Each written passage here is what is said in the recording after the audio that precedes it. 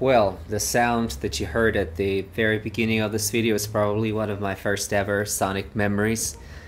Because I believe the first time I ever took a long distance train back in the Soviet Union where I was born was, oh Jesus, in 1982. I was just 9 months old, I guess.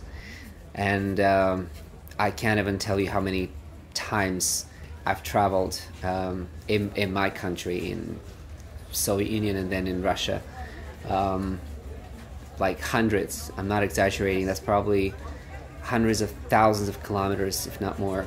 And my country has one of the most extensive and developed systems of long distance railways. So no wonder that when I moved to Argentina, it was one of my, bucket list items to take one of the long distance trains. Well, hopefully more than one, but so far it's just been this one. From Buenos Aires to Córdoba, and well, from the capital of the country to the second largest city in the country, the capital of the province of the same name. Argentinian railroads used to be a glorious, well-developed, super extensive system of independent railway companies, and eventually it was nationalized in 1948, and then privatized, and then renationalized. It's like it's too long a story to tell. So the bottom line is, right now, unfortunately, there are just 3 or 4 long distance lines. This one, well, here I am already in the car. It's a sleeping car. These cars are relatively new. They were made in China. What isn't? And yeah, I think they've been in use since 2017-18 roughly. So they're really new, and you can see that. Really comfortable, air conditioned, clean. The service is wonderful. It wasn't that difficult to get a ticket. Used to be more difficult before. Like, really, it was a big deal. Now, just if you're buying a month in advance, it's pretty realistic to get a good ticket to the only sleeping car in this train. The trip takes roughly 22 hours, well, 21, 22 hours, to cross the distance of just, I guess, like 400 miles. That would be 650 kilometers. More or less.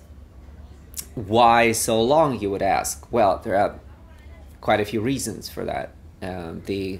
Let's say the condition of the rails and of the infrastructure, and some security issues, and etc., etc., etc. So basically, the most part of the way the train is going at like 25-30 miles an hour. So, well, this is the car. The boarding was taking place at an unusual location, because this is like an auxiliary platform adjacent to the slums, because the main platform, which is in one of the most beautiful train stations in the world, Retiro, Mitre, was under reconstruction. So unfortunately, we had to board here, which is very unremarkable, to say the least. And once I get on the other side of the train and I film a little bit there, you're actually going to see that, well, you're going to see the slums, okay? Not the most pleasant sight. Well, the boarding was really, fast, comfortable. The personnel were very nice, very helpful, helping people with directions, or with the information they needed with their luggage. Well, it's Argentina, as you can see, so everybody's playing soccer. And whoever is not playing soccer is playing rugby or tennis. So yeah, it was fall. April is fall. It was like at the end of the first autumn month. I guess it was, well, what was it? April 12th was when I left Buenos Aires. So it was just a weekend trip, basically. It wasn't as much to get to know Córdoba as, well, but rather it was it was for the sake of taking this train ride, because that was my dream come true. So I took this train Friday night, Saturday afternoon I arrived, and Sunday afternoon I took the train back. So Monday morning I was back to Buenos Aires and back at work. Anyway, as we're leaving Buenos Aires for quite a while, they're going to be seeing a lot of the suburbs and then the outskirts of the city and then a little bit of the country. Well, it's going to be dark. Like, some of this video is really going to be dark. The second and third, especially the third part, is really going to be beautiful with this sunset and with the, with the landscapes of Argentinian Pampa, etc., etc. This one's going to be more like the, overview of the train. I'm going to walk through the train and show you the other cars and the other classes there, because this would be like, equivalent to first class, I guess. The tickets are really not expensive if you're, counting in dollars. At that time, that was, oh man, it's like 50 bucks, was it? Yeah, it's like 50 bucks one way. And when you're, when you're paying this, you're actually buying out the entire compartment. So you're not just paying for your bed, or, well, for your seat, for a bed in this case, you're paying for the entire compartment where two people can travel. So if you're traveling with someone, that's, the price includes two. So I was traveling alone, and so, well, I had to pay for the whole compartment. Anyway, like I said, I'm gonna walk through the train a little bit. I'm gonna also show you what you can get in the in the dining car, and well, comment on the prices and on the whole process of buying the ticket. That was pretty easy. You can buy them online, obviously.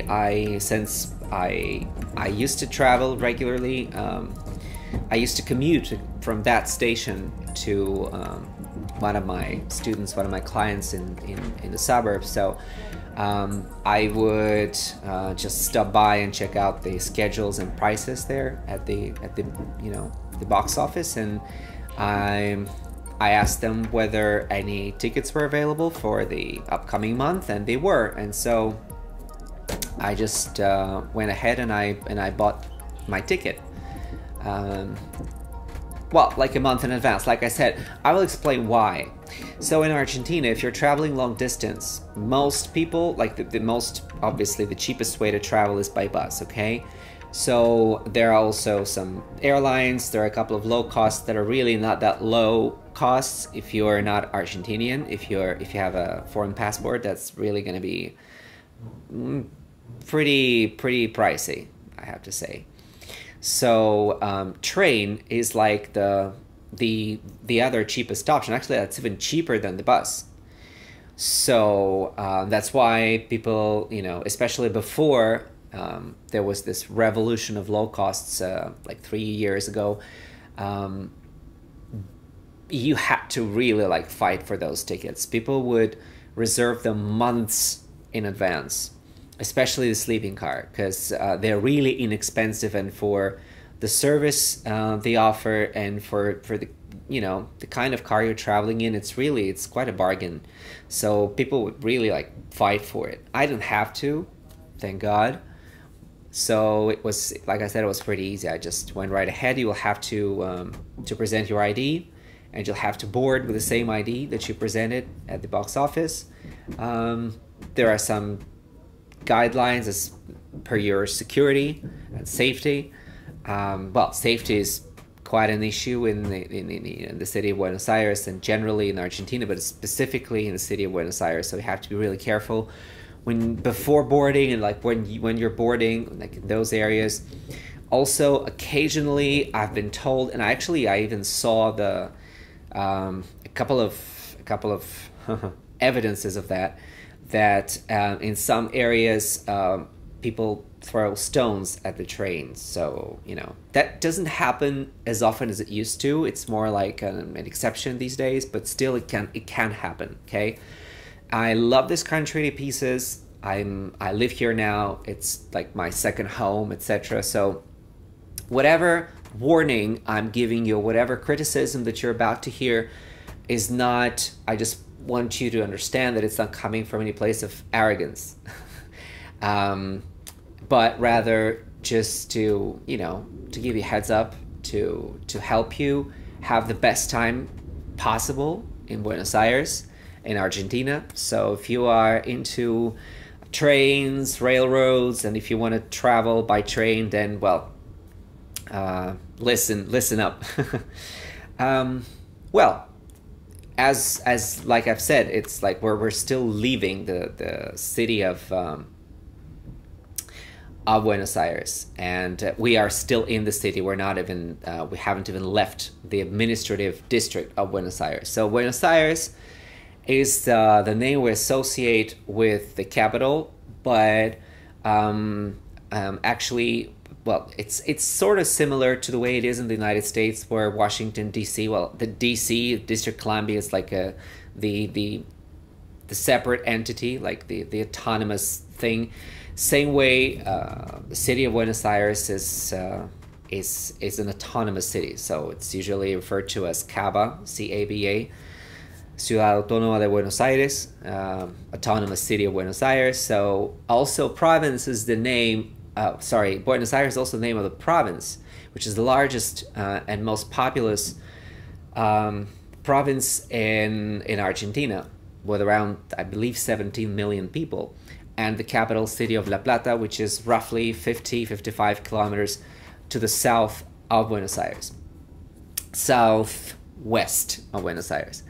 Anywho, here we are. We're actually riding through. You cannot see it now. You might see it in the last part of the video. We're driving through one of the best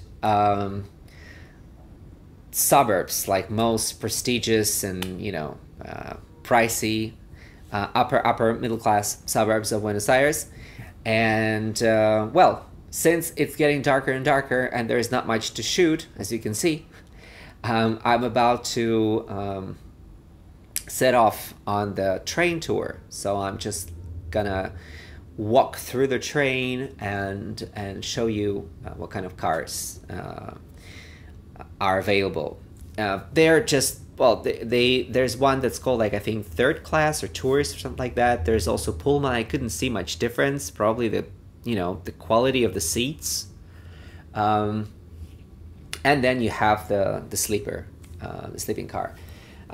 So the train had just, like, I think it's like 6 or 7 cars in total with the dining car. Also there's like a luggage and post car, and also I guess there's like a security thing.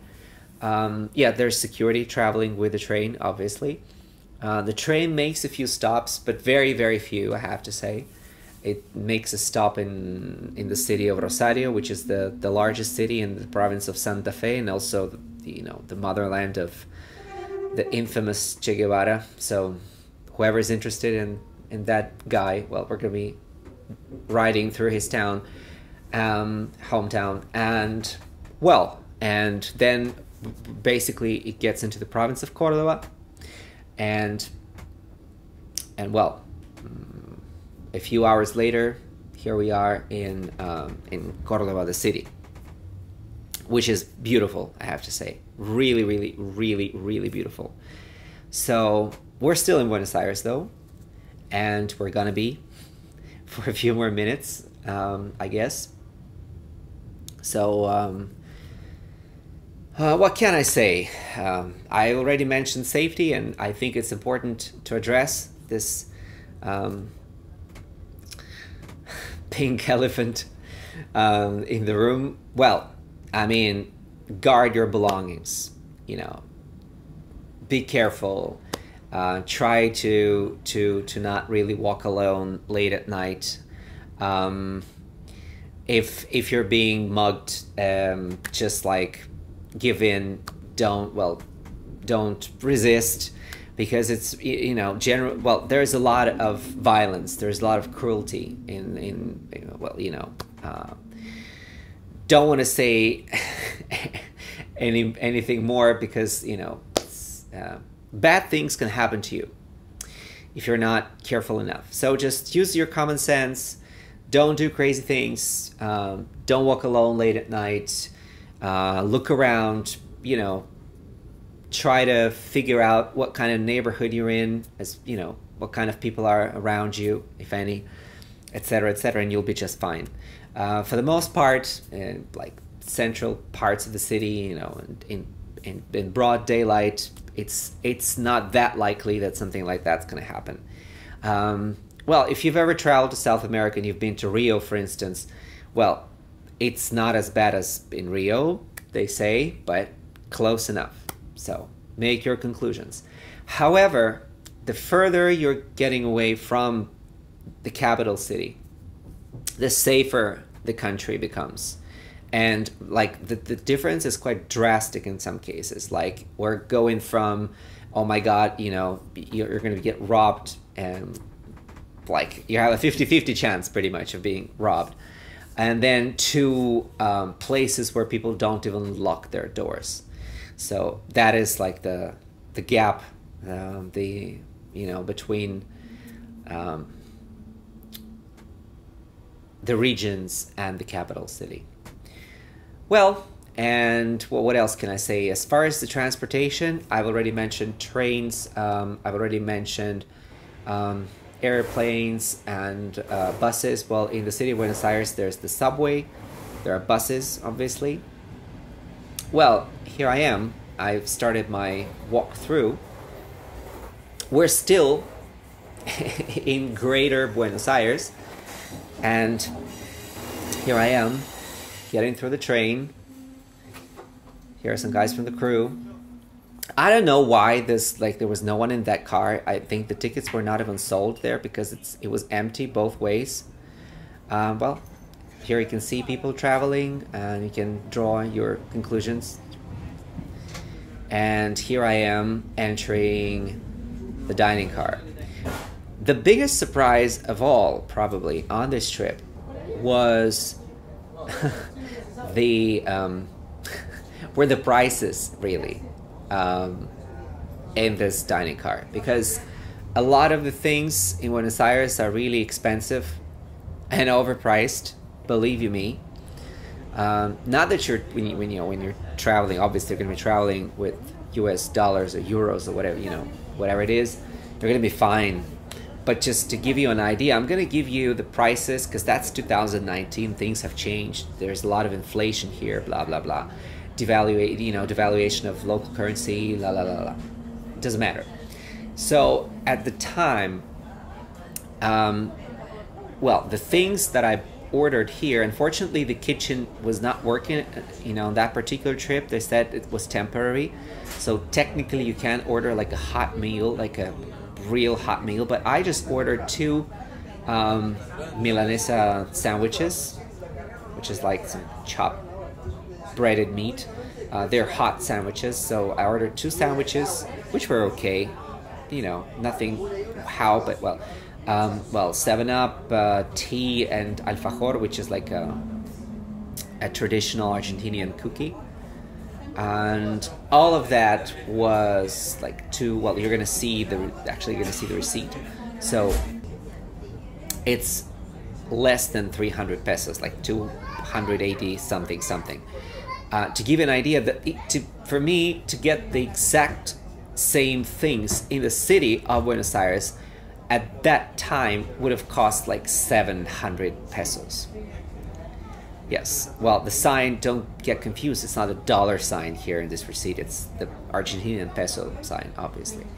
Like I said, that's not a Michelin restaurant, it's a diner. the dining car. So some people just stop by to get some hot water for their mates. If you don't know, mates like this Argentinian, Paraguayan, Uruguayan, Brazilian traditional herbal drink, hot drink. It's like it's a kind of tea, much healthier than tea actually. And some people just get here to get some hot water.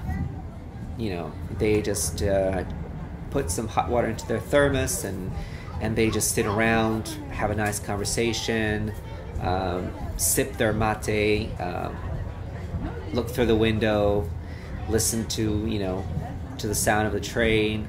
It's nice. I think train, it's like the ultimately romantic way to travel, without necessarily, because, you know, like if you're traveling, like, I don't know, on a cruise liner, right? This is like, it's your intention to make it like romantic, or to have some kind of a extraordinary deluxe experience, whatever. But if you're traveling by train, you're not necessarily doing that, you know, specifically to do something romantic or cool. But it just is, by the nature of it. It's really, you know, ultimately it's a very romantic experience. So if you are traveling with your partner, and I really recommend it. Well, here you can see the prices. I mean, forget the prices, because in Argentina, you know, they change that like on a weekly basis, best case scenario. So I just filmed it for, you know, for the archives, for the sake of history. And well, here we are. It's night. The speed is pretty decent here because they did a lot of maintenance work and reconstruction work between Buenos Aires and Rosario, and then after that, between Rosario and Córdoba, there are, you know, it's just going to be super slow. Like there were times that there were cows, you know, walking alongside the train that were walking faster than the train, I swear. So that is not the case right now. Like, well, it's, as you can see, it's air conditioned. Unfortunately, I don't know why, but they disabled thermostats in each compartment, because originally each compartment has its own thermostat, so it can regulate the airflow and the temperature, but God knows why they disabled them. So I have no clue why that happened. But it's, I mean, it's comfortable. The temperature was comfortable. It was a little bit too cold for me, like, but you know, I'm a special case. I really don't like it cold or chilly. I need to be comfortable, so I had to use the blanket to block out part of the airflow coming out of the AC, and it was just perfect, I didn't block it, like entirely block it out, just, you know, covered it up a little bit. Well, here we are. I'm going to be walking through this empty car. Here it is. It's kind of surreal because it's like empty. It was weird. I was standing in the middle of this car, like with no passengers, and it felt like I was on an abandoned train, totally alone. Well, as you can see, there's a cooler, the water dispenser, so you can get the water, hot and cold. The bathrooms, which I believe I haven't, I didn't film them. So the bathrooms are clean. What else? Well, there are security cameras.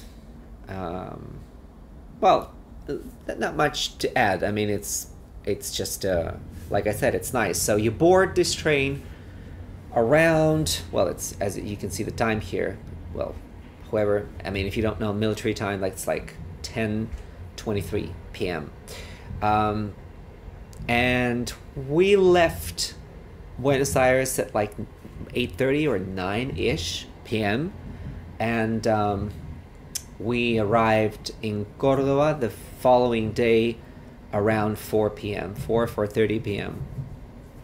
So, to give you an idea. What else? Well, not much. As you can see, it's 2+1 here in this abandoned car. And now I'm gonna go back to mine.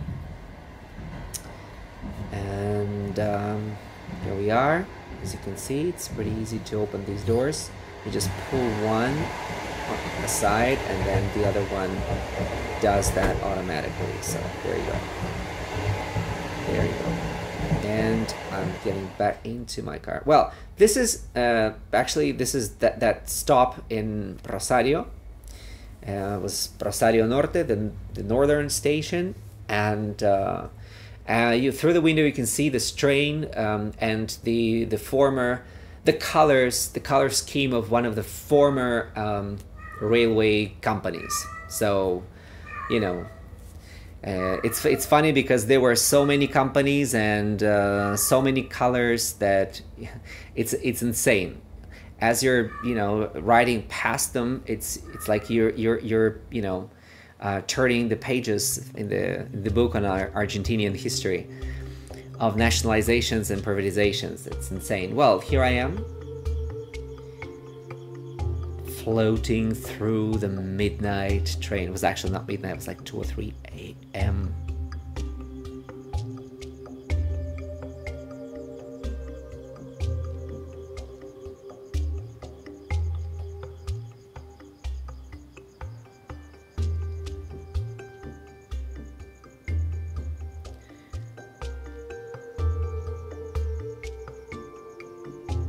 Well, there it is. That's the car I was traveling in.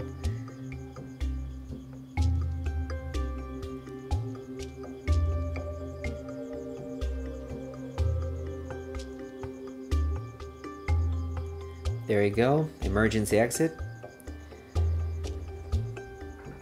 Well, here's we can see a few buildings in Rosario and the same old train car. And well, here's a train, and we're about, yes, we're about to depart, I believe. Yeah, there we go. There we go.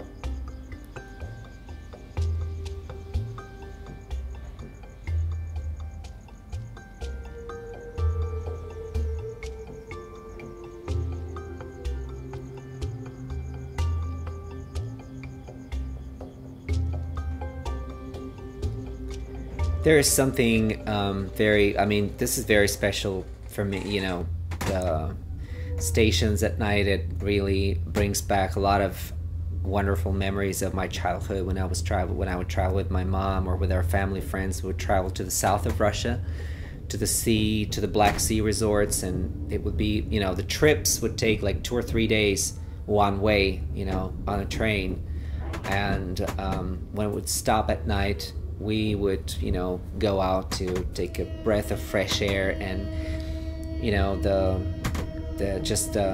night air and the emptiness of those platforms at night, and, you know, the train, and then getting back in the car and looking out of the window at these lights and shadows and you know, the dark of the night. That was just awesome. And to listen to that sound and to fall asleep to it, being rocked by, you know, by the train. I love it. I love it. I really I feel bad for the people who didn't have those experiences. I really highly recommend you getting on a train. Well, there we go. That's the distance. That is the distance between Buenos Aires, the city of Buenos Aires, and the city of Córdoba. Approximately 650 kilometers. Well, that was the first part. There are still a few minutes left. I'm gonna show you the way the compartment looks at night, and would give you just that kind of feel of what it is to fall asleep in a sleeping car in Argentina.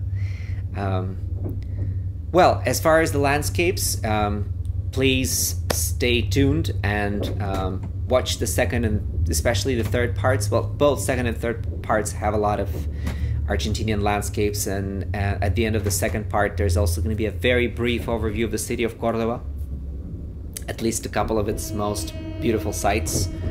And in the third one there's a magnificent sunset, as we're going to be riding through the semi-flooded Pampa, which is like the Argentinian prairie, just to give you an idea. Well, there you go. Here we are. We're still in Rosario, I believe. We haven't really left it yet. It's still the city of Rosario. Surreal, because it was like 3 a.m. So, hence no cars, no people, few lights, very few lights really. So it's really fun. It's really fun. I was always wondering and imagining what it's like to be out there, what kind of life people live behind those windows with, you know, with lights. I think it triggers some imagination. It's a good way to also reflect upon your life and dream and build some plans for the future. Trains are awesome. I can't really stress that enough. Trains are awesome. Take a train if you can. Take a train. When I was living in the U.S., well, for 8 years I was living in the U.S. and I never took any long distance trains. I only took the regional trains and a lot of local ones in Philadelphia, in New Jersey, in New York. So I rode a lot of you know, SEPTA in Philadelphia, New Jersey Transit in New Jersey, in New York, New Jersey Transit and Long Island Railroad. So I did quite a bit of like local and regional, but I never did anything long distance, unfortunately. I still hope I will one day. But in Argentina, I took advantage of that opportunity of a couple of days that I had off, and so I hopped on the train. Actually, speaking of the United States, there's something that Argentina and the United States have in common as far as railroads, because in both cases they really suffered because of the very strong you know, car and truck and lobby. Well, in other words, you know, the motor vehicle lobby, the gas lobby. And here it was the same, you know. Well, here I am looking through the window at night. And so more focus and more investment was put into, you know, developing the highways and the long distance bus lines and etc., etc. People here, you know, there are obviously fewer vehicles here in this country, but part of the reason of the decadence of the original system that was built by the British and by the French in part was exactly that. Well, the development of motor vehicles and that kind of industry. Here in this country, it was the unions as well, the truck driver unions and you know, the bus driver unions. So they basically they killed the railroads at the end of the day. And also, obviously, the poor management by the state during the years of nationalization, etc., etc. So all this, you know, the traces of this glorious, majestic, golden age of railroads can still be seen throughout Argentina, in its absolutely gorgeous, architecturally speaking, and train stations like Retiro and Constitución in Buenos Aires. I recommend you to visit them. They're magnificent sites, great for, you know, taking pictures and all. And they're huge. They're really huge. Like whole parts of those stations were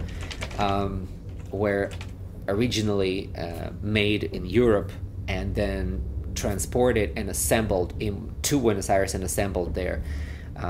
during the brief but truly golden age of Argentina at the end of the 19th, beginning of the 20th century, more or less from like 1890s through 1930-ish.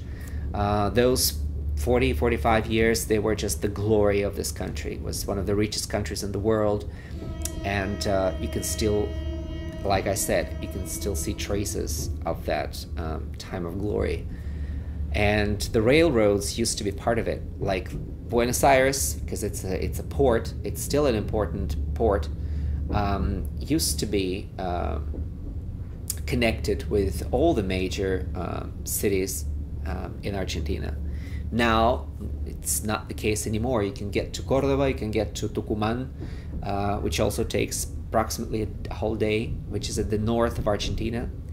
Then you can get to Bahía Blanca, and I think, like, as far as Buenos Aires is concerned, this is it. Rosario, but that's just like 5 hours. And then there's I think there's a long distance train in Patagonia, in Argentinian Patagonia, that goes from Viedma to Bariloche. That is a dream of mine. And also there's a unique train, which I guess is one of the highest, like altitude-wise, like one of the highest running trains in the world, which is called Train to the Clouds, or Train in the Clouds, in I guess it's in Jujuy or in Salta, in one of those provinces in the north of Argentina.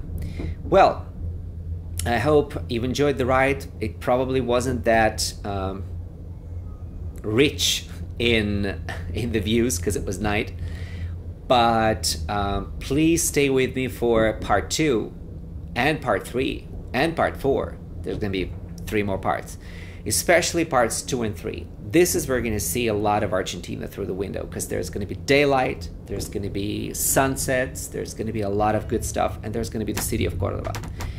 And well, that's it for now. If you have any questions about, traveling to Argentina, I don't know when you're watching this, whether when you're watching this, we're still in this pandemic hell with closed borders and etc., or we're out of this by then, hopefully. Welcome to Argentina, and if you have any questions, shoot them. If I can help you, if I can answer any of them, I'd be honored to. Well, enjoy the rest of it, and if it's night, then don't hesitate to fall asleep to this view and to the sound. See you in the next chapter. Thank you so much for watching.